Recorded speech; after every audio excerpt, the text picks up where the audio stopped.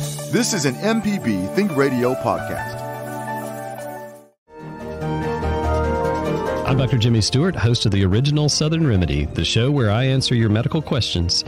Subscribe to the podcast by searching for Southern Remedy on any podcasting app.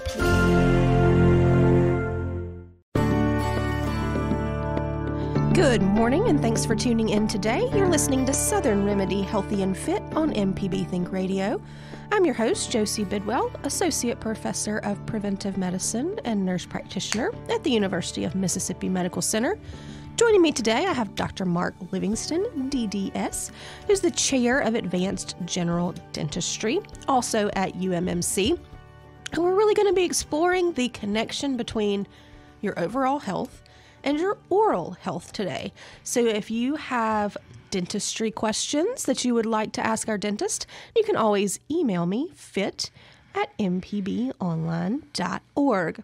Good morning, Dr. Livingston. Good morning. How are you doing today? I am doing pretty good for a Monday. I'll take it. That's what I always say. Can't believe they gave me a show on a Monday, but it's a good way to kick off the week. And you've been on the show before, but it's been several years since Correct. You were on, so we're very glad to have you back. Why don't we start with, what is advanced general dentistry? What does that actually mean? Sure. In the School of Dentistry, our department houses a general dentistry residency program. From the medical side, it'd be almost like an internship in that it's a one-year program. A lot of these students are going out in the private sector. Some of our students are going on for further residency training, but you can't join our residency program until you graduate dental school. So there's where the advanced thing comes in. Our residents do rotations with the emergency department, anesthesia, pediatric dentistry. So we're trying to pick up kind of a spoiler alert. Some of the stuff we'll talk about later, introducing these former dental students, now they're our colleagues, into this wider world of very medically complex people. As you well know, Josie, here in Mississippi, we have a theme of several, medical Chronic illnesses, yes. that kind of run, common things happen commonly. So preparing them to go out in the private sector and not just treat the healthy patient, be able to expand your skill set and treat those patients that have a wide range of medical problems, just makes you a better servant of your fellow Mississippian. And, the way you and I met was working through what's called Dental Missions Week, which is actually my favorite event that happens at UMC. But happens usually first week of February, somewhere around there. Mm-hmm. And it's where folks who are uninsured or underinsured from a dental standpoint can come to the School of Dentistry and get the care that they need. And it's usually things like cleanings or fillings or pulling some teeth, that kind of stuff, some root canals, that kind of thing. And I got invited to participate in this wonderful event as the medical... An opportunity to expand your servitude to your fellow Mississippians. That is a great way to put it.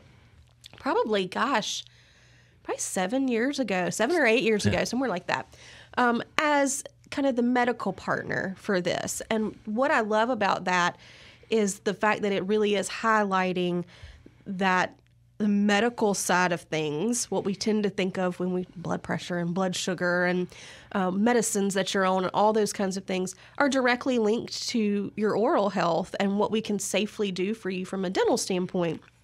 And I did not know half of the things I know now about oral health when we started that partnership. And it's usually you and I in what we call medical triage, which is where everybody starts when they come in for Dental Missions Week. And we see them to make sure that they are safe to go back and get whatever dental care is going to need to be done.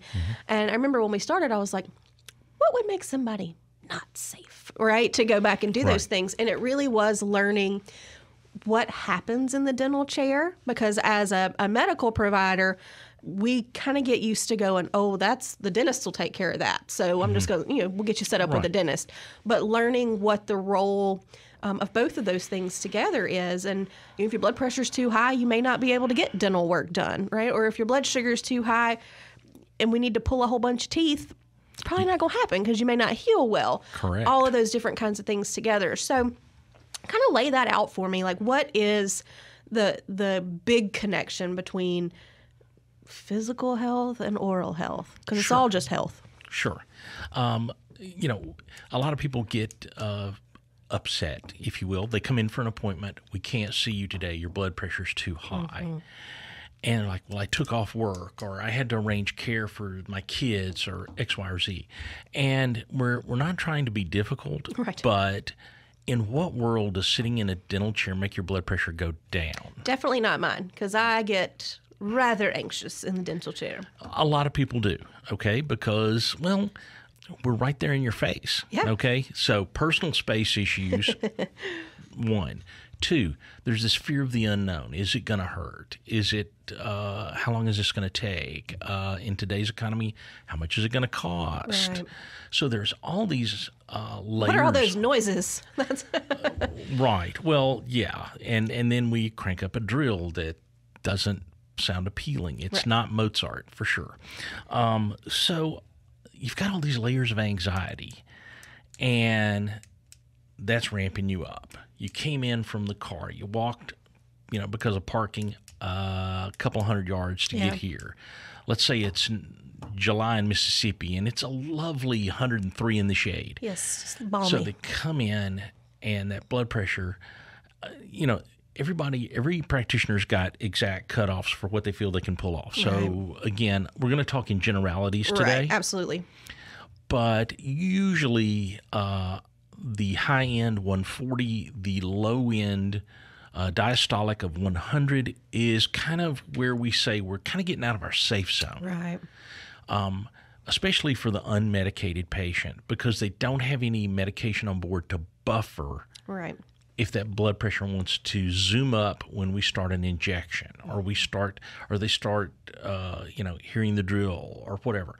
So there are times when those numbers can be in excess of 140 over 100, and we might be able to do something, because it might be a simple procedure.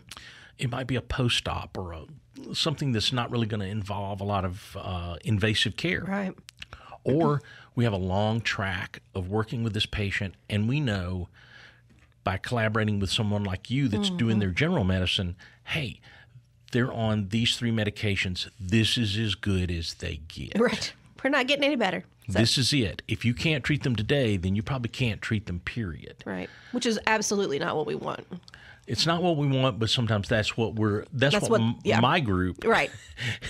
gets the referral, and that's what you have to deal with. And so now you're looking at maybe nitrous oxide, some other form of sedation, your chairside skills. Kind of, ironic we're here on the radio, but you go for that jazz late night DJ voice. Exactly. You don't want to come in shotgunning information at them.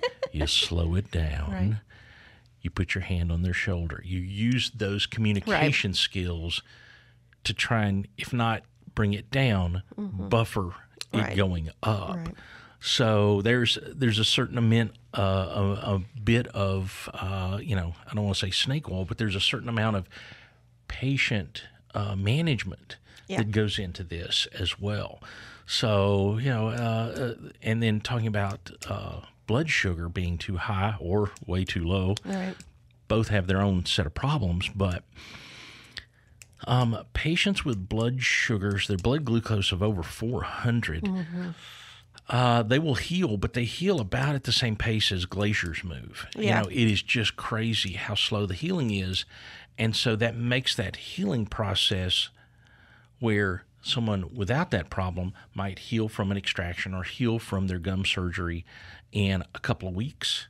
This stretches out like a couple of months, and it starts really becoming problematic because now you have exposed bone for a longer period of time. Right.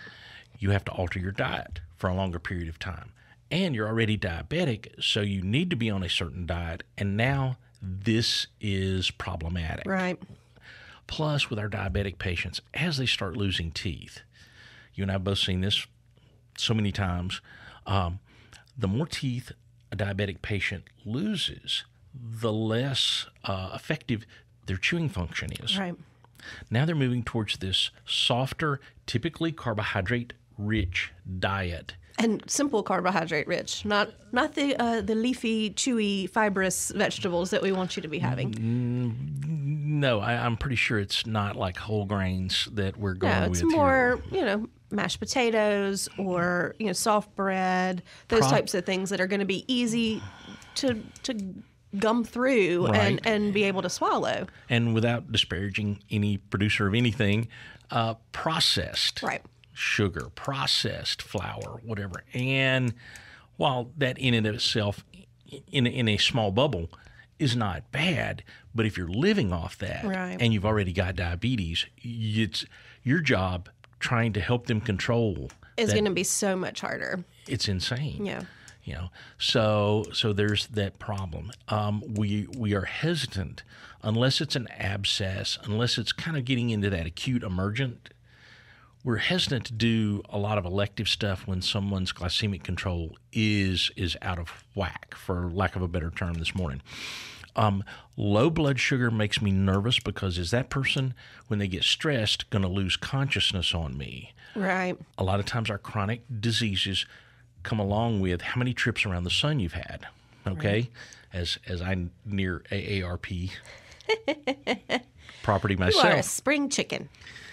I wish I felt like a spring chicken, but anyhow, the stringy old turkey may be closer. But so you've got these older patients, and a lot of times, what makes this happen, I don't understand. People have their regimen about their pills. Oh, but I'm running a little day late to get to the dentist. So they take their pills, they take their insulin, they forget to eat. Yeah. Now they show up here in our office. We're going to stress them. They're going to have this long appointment. Right. And that blood sugar steadily tripping down. And so what we're watching for is, is their cognitive state degrading? All that. Plus, again, if they're a more mature crowd, are we going to have a slip and fall? Right. Okay? Because as you and I well know, that's the thing that makes me really nervous about the low blood sugar is can they be ambulatory? Absolutely. Because a slip and fall... that's a whole pile that we don't, that we don't want to have that for you. Absolutely. We're wanting to make sure that as best we can, it's an anxiety-producing encounter, no doubt about it, but can we get you through this appointment with the least bit of anxiety on your part? You don't go away with more problems than you started out with. Right, absolutely. Yeah, so those things make us very nervous on the hypertension side and on diabetes. And there's some other areas that we kind of figure into. Thanks for tuning in today. You're listening to Southern Remedy Healthy and Fit on MPB Think Radio. I'm Josie Bidwell, nurse practitioner at UMMC, joined today by Dr. Mark Livingston, who is a dentist also at UMMC.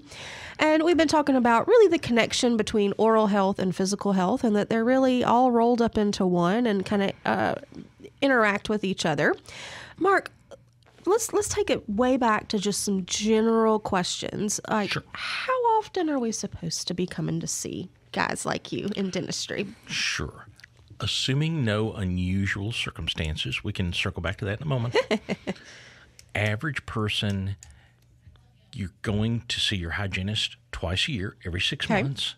They're at the dentist office, okay? If they find anything, they elevate it up to the dentist.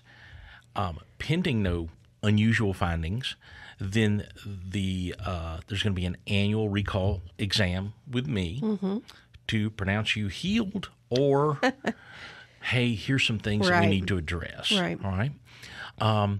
Going back to our diabetic patient, because diabetes impacts your immune system, gum disease becomes more prevalent.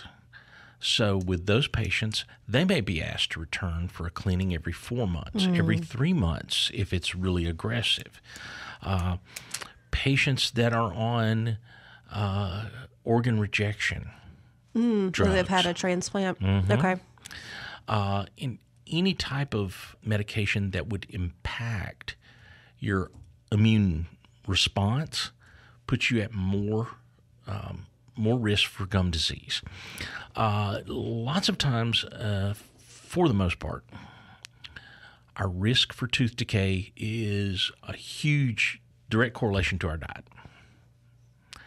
How many times during the day are you exposing yourself to simple sugars? Right. Because then you ramp up those bacteria that cause tooth decay and you get them at an excited, elevated level. Now, if we do it sparingly across the day, then you only have a few peaks.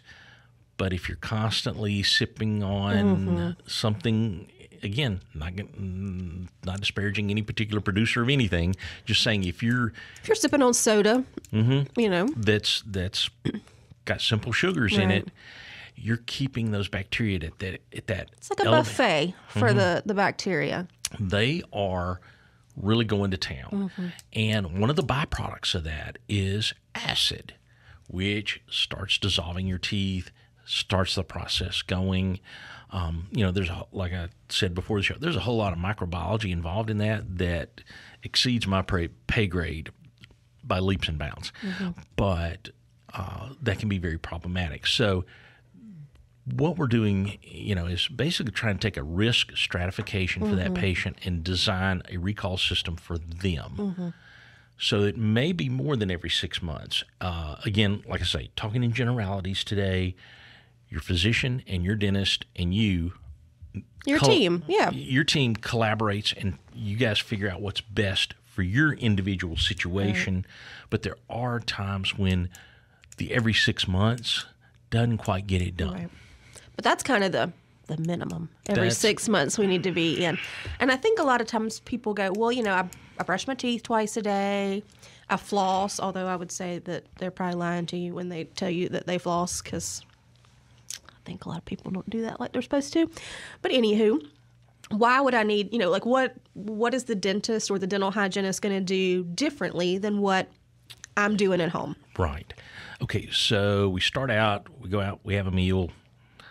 The left behind of that meal that sticks to our teeth starts out as plaque. It's gooey, it's soft, it can potentially be removed with brushing and flossing. Over time, calcium ions from our saliva, other things from the saliva, help that turn into something fairly hard. We call it calculus because it's like the class. It's hard. It's hard, yes. Okay. Common, term, tartar. Tartar, right. Right. Now, that you can brush till you wear the bristles off that brush. And it's not coming off. Not really. Now, what that tartar becomes is a condominium for bad bacteria. To just move in and set up shop, they're hanging out, they're living the good life, they've got neighbors down the hall they party with. It's great for them. Right. It's bad for you. Right. So when you go to the hygienist and they break out all the armamentarium we talked about on break as well. All the tools. And they're, I know they'll cringe when I say the word scraping, but what they're doing is breaking up that biologic hard material that's housing so much of those bacteria and preventing you from removing. As that stuff builds up, it's hard and it's also very porous. So now the new plaque smears on that, makes another layer. Gotcha. Incrementally building up. So now you've got to come in with something above and beyond what the average layperson has got in their home to flake that off. Right. And so now you get back to a baseline that you can brush, you can floss, you can maintain your hygiene all over again. Gotcha. So is there a better brush? What's the secret to a good toothbrush? Typically, we're going to go with a soft bristle. Which is, so as a non-dental person, right? Counterintuitive. Right. Like in my head, I'm like, I need something stout to get all that stuff off of there. So I'm going to get like a medium or hard bristle. But you're saying that's not what we should do. Probably not. Long and the short of it is sometimes folks think more elbow grease Right. is better. and they're literally sanding away gum tissue. Oh, we don't want to do that. Incrementally. Don't do that. In small, but over years it starts to build up. Absolutely. And once you've lost it, it's really hard to get it back, and it is neither easy nor cheap to put it back. Exactly. Now you're looking at potentially a surgical procedure to build that back. So we want to go with a soft, bristle toothbrush. Okay. And if that is not getting it done, if you have material that stays on after that, that means maybe it's time for that cleaning at your dental office. Okay? What about electric toothbrushes? Are those like hype, or are those work good? They're fine. Okay. Whatever you'll use. Yes. And, it's like what toothbrush works, the one you use. Exactly. Yes, absolutely. That old adage is very true. It's like, what fruit should I eat? Whatever you can afford and you enjoy, right? Okay. And now, what about floss? Do we need the on the roll floss, or the little pick ones that have the floss loaded on there? Are those good too? Whichever one I can con you into using is acceptable by me. Again, toothbrushes, whether manual or electric, pressure. Be careful. Don't start sanding your gums. If your gums are really sore, lighten up the pressure a little bit. Gotcha. On the floss, in and out, you're not buffing your shoes. Okay, you're not easy sawing on away. Yeah, Okay. don't saw into the gums. That up down, lots of up down, not so much the back forth, like we're trying to saw through prison bars, kind of thing. So that's the big thing there. Should you floss before you brush or after you brush? I would go with after you brush. Okay. But that's just me. I'm sure one of my colleagues will call in and go, no, it should have been before. That's not the right answer. What that means to me is whenever you remember to do it is the right time to do it. If you like to do it beforehand, that's fine. If you want to do it after, that's fine too. I'm sure there's a reason to get into the minutia, but as long as we can get the patients to do it. Right. Because again, what you're doing, you're disrupting the building of tartar. That's the most important part. The condo that you were talking about. We're just knocking down the foundation of it every time we go in and do that. We're making them start over and over. Starts the clock ticking again on those kinds of things. You go back. Wonderful. Yeah, you're resetting the dial. Exactly. So, but point being is doing it versus the minutia of exactly when. Right. I tend to less dogmatic about that these days. The older I get, the longer I'm in practice, the fact that somebody's doing it, I go, okay, that's a win. Yeah. And y'all can tell, right? Like if you ask us if we're flossing and we say yes and you get in there, you can tell, right? Typically between the physical exam and the radiographs, we're going to be polite and go, so don't lie to your dentist. They know. Okay. We'll probably come back with and I'm going to need you to be a little better about that. Right. Absolutely there. What about mouthwash? Is that something that we should be doing, or is that a gimmick? Well, never hurts. Obviously, we're dealing with people every day. If you feel more confident, making sure that, I had a little too much garlic in the lasagna or whatever makes you feel more confident, great. We need to be careful about using it sparingly, especially if it's containing alcohol, because it can dry out the tissues. Right. So, and how caustic a material are we using? If it makes your gums sting, kind of be careful about it. Okay. All right. Yeah. Also, I don't have a geographic map memorized or anything like that. If you're in a non-fluoridated water supply, you may want to talk to your dentist about getting a fluoride brush-on supplement that you can use like right when you go to bed. Brush it on your teeth, spit out the excess, let that coating stay on your teeth while you sleep. That way you're not going to be eating something in the near future or drinking something and washing it off the teeth. So, again, forgive my ignorance about which counties Well, usually if you're on well water, it's not going to be fluoridated. Like I grew up on well water. It was not. Sometimes in a lot of the more rural counties, Delta counties, that kind of stuff, the water will not be fluoridated. So that's something that you need to find out. And you can actually find that out on the health department website. You can go and look, and it'll show you whether your water is fluoridated or not, and so whether you need kind of that sealant that you kind of brush on at nighttime or not there. Because I'm assuming, what does that fluoride do?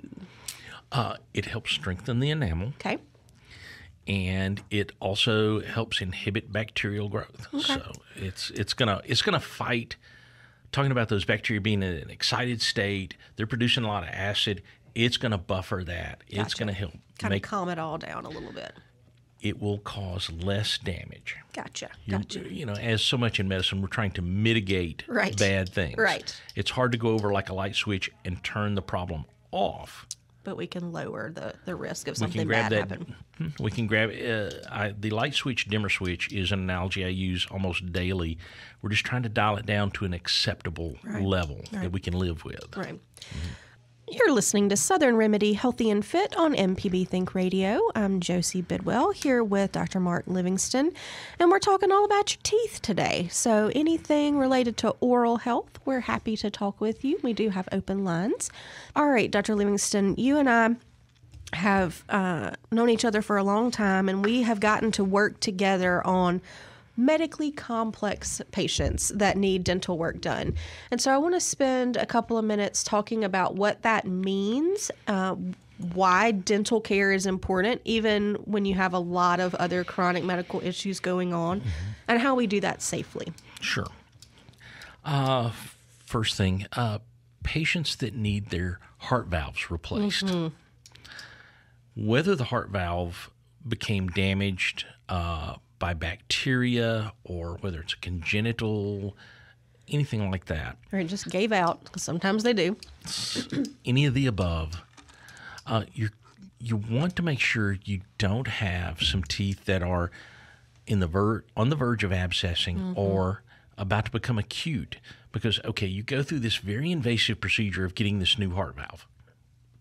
Now, all at once, you have this abscessed tooth. The bacteria can spill over into the bloodstream and potentially infect that new valve, which means you get to go and have that lovely experience all over again. Right. Okay, so we've got these very learned, amazing surgeons, you know, both at UMMC and at plenty of other places. But what they can't do is follow you around like your mama and you know, hey, And be like, hey, you need to be doing this. this thing. You've got to take some ownership of your own health. Right. Okay. So we really impress upon people that if you're about to have some kind of cardiac procedure, whether it be with us, your hometown dentist, whoever, just go get a checkup. Make sure that nothing's about to run off the rails. Okay. And it's not that you shouldn't have the small little cavity fixed, because it's always better to get something fixed when it's small. Right. It's faster and cheaper when it's small. Pretty much a true across many parameters there. But really looking for those teeth that could have a large cavity that could abscess on you at a critical point in time while you're trying to heal from that heart surgery. That's when life gets tough for you. And it really, you know, not saying that we're more important than the patient. We're not. We're there in service of the patient. But now you're making your cardiac surgeon and I we're scratching our heads going, how do we do this? How do we make how do we get them back to a good spot? Right. So it's great to get it, you know, an ounce of prevention, pound of cure. That's a recurring theme over the next few minutes kind of thing. So our cardiovascular surgeon patients, that's a very important patient pool to go through and get that checkup, make sure you're okay before this happens, and then your dentist and that surgeon can collaborate on, that probably needs to be taken care of before the surgery, or no, that's not going to be that big a deal. We can wait a few months till you're healed, and then we can move forward with this care, so forth, so on. But then at least there's the option. Now we've had that discussion, and we haven't had something jump up in an untimely fashion. Right. And I usually say, you know, when I'm working with patients on the medical side, if this is a non-urgent procedure that we're going to do, so it's not a car accident that we've got to go in and repair something, or a gunshot wound or something, if it's needs to happen but elective as to when we do it, then if we're going to be putting something in you that you did not originally come into the world with, then we need dental clearance for that. For me, that usually is joints. I work with a lot of patients who need a joint replacement, usually either a hip or a knee. And they come to see me to usually lose a little bit of weight or get their blood sugar under better control, because those are two what we call modifiable risks for not doing well after your joint replacement, right? Because we want you to do really well after that. We don't want it to get infected or any of those things. But having poor dental health is also a modifiable risk factor. So again, I don't want somebody that maybe has the startings of an abscess or something like that in there that's not really hurting them yet. They may not even know anything's going on. Go get this joint replaced and then wind up with a joint infection, because just like you mentioned, that bacteria can kind of spill over into the bloodstream, and it's going to set up its house wherever it finds something new. It's like, that wasn't here. I'm gonna explore this area. You know. Right. And the odds, the chances of the frequency of these things happening is very low. Oh, absolutely. Very low. But the devastating consequences, if you're the one that it happens to, very high. On something we could have prevented. Right. Because, you know, if you go through a joint replacement, say a knee, or you get a hip joint replaced, who wants to go back and get that revised? Oh, no, not you, not the surgeon, not anybody wants that to happen. Right. Because the first time through is your best chance for a great outcome. Right. Not an orthopedic surgeon, obviously, but just in general, that first time to do that is the best time to do that, because you have compromised results on anything you do. If you're having to come back and work with an infected area, all that, the result, it's tough to get that really good result that second, third, fourth time kind of thing. And the flip of that is, if you've had a procedure already, like if you have a artificial heart valve, or you have a joint replacement, or a stent or a pacemaker, or any of those different kinds of things, make sure you're telling your dentist about that, right? It may or may not need anything done about it, but letting them know is important, because if it's fresh-ish, right? Like it hasn't been in for very long. I think you told me usually under a year, somewhere around in there. Yeah, That's we're definitely going to need some antibiotics. We get a little squeamish at less than a year, and that's also a conversation to have with your physician, right? Because we can take two different types of joint replacements here. Let's say you've got the young person that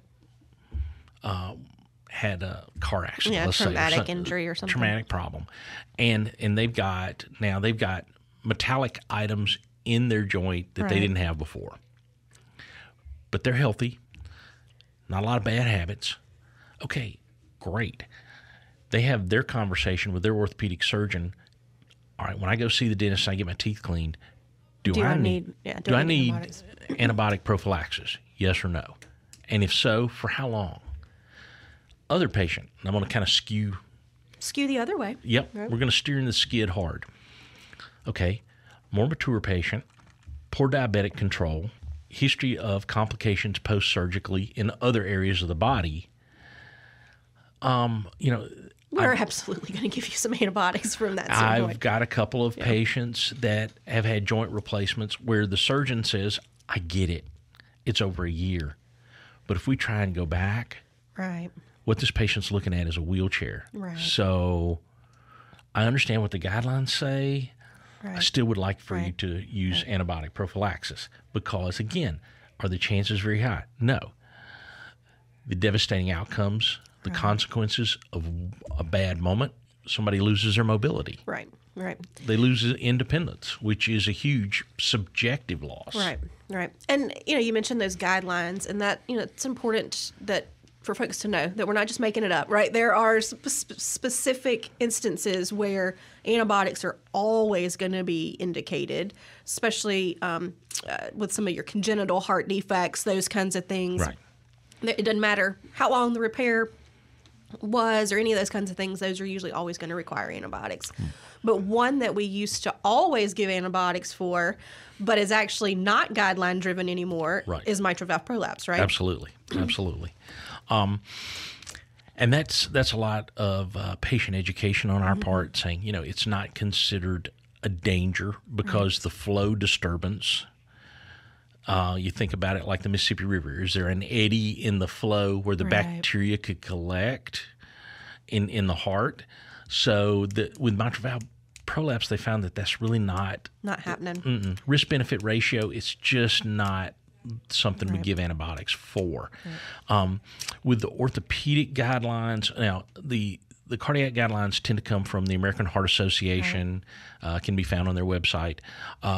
Orthopedic surgeons, I really lean on them for guidance on if this were to go south, how far south is south, type thing. If they're thinking, it's healthy individual XYZ, or I don't know if we can go back and revise that. We're on kind of our last chance here. Then that's gonna push the needle one way or the other. Absolutely. Thanks for joining me today. I'm Josie Bidwell, and you're listening to Southern Remedy Healthy and Fit. Joining me in the studio today is Dr. Mark Livingston, and we've been talking all about your teeth and your oral care today. And we do have a caller on the line, so before we dig into the last thing we were going to talk about, let's go see how we can help Linda in Port Gibson. Good morning. How can I help you? Yes, I'd like the doctor to talk about getting a dental implant and diabetes. Gotcha. Because I've heard some people say that they kind of discourage people getting dental implants if they got diabetes. All right. What do we say, Dr. Livingston? Sure. As with most surgeries with the diabetic patient, if they have good long-term chronic control of their diabetes, then they would be a potential candidate for an implant. Now, there are other variables involved. How much bone is in the area you need the implant, so forth, so on. So how invasive a procedure are we talking about is one of the variables. Now, poorly controlled diabetics, we do tend to say, I'm sorry, but you're not a good candidate because the failure rate is so high. So you go through a procedure, you spend your money, and you wind up losing the implant anyway. Gotcha. So glycemic control of the diabetes is a big issue there. Also, same smokers. That tends to set us up for failure if we have a heavy smoker as well for pushing people toward or away from dental implants. Yep. All right, Miss Linda, I hope that helped you out there, and thank you so much for giving us a call this morning. All right, Mark, in the last couple of minutes of the show, I know that there is a population of patients that you work with that are very kind of near and dear to your heart that often, I think, probably shy away from going to the dentist because maybe they've had a bad experience in the past, or we just think this is going to be too much trouble or too much stress. And that is folks that have some cognitive impairment or would fall in that special needs category.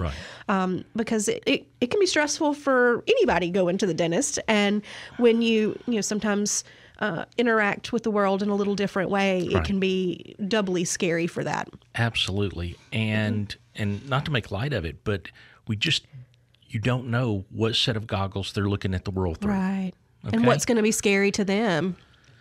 May be nothing to us, and what may be scary for us, they don't even recognize as being scary. So you're all over the map. But yes, the adult special needs, cognitively impaired people. Let's see, this coming August, I will have been at the U for 27 years. So that's how long this going down this particular rabbit hole has been. And yes, it's one of the things. Not to be too sappy about the whole thing, but what gets you up in the morning? Yeah. What if you're looking back on your career and you're going, did I make a difference? This is one of those times where you go, yeah. I know exactly what you're talking about. There are those things that make you get up and lace your shoes up every day and come on to work. Exactly. We are one of the few places where the adult, now there are a lot of pediatric dentists that take the younger patients to the operating room for care. Our group is one of the few that does general dentistry for an adult special needs population. And so it's really tough on the caregiver, whether they be a parent or people from a facility. You're taking someone to the dentist. You've got to show up early for the operating room. You're probably going to have to stay late because it's going to take as long as it's going to take to do the procedures that we do, the cleaning, the fillings, etc. And then they've got to go to post-anesthesia care to allow them to wake up to a point where our anesthesiology colleagues feel comfortable releasing them into someone's care to go back home. So, yeah, just seeing all those patients, and it's just, it is very humbling. Mm-hmm. We had to spend a lot of brain power and a lot of time to get where we are in life, okay? It takes a lot of dedication. The dedication I see out of these caregivers makes it look like, what did I ever do with my life? Right. It's 24/7, 365, Christmas Day, all the time, and it is very, very humbling. It's an amazing.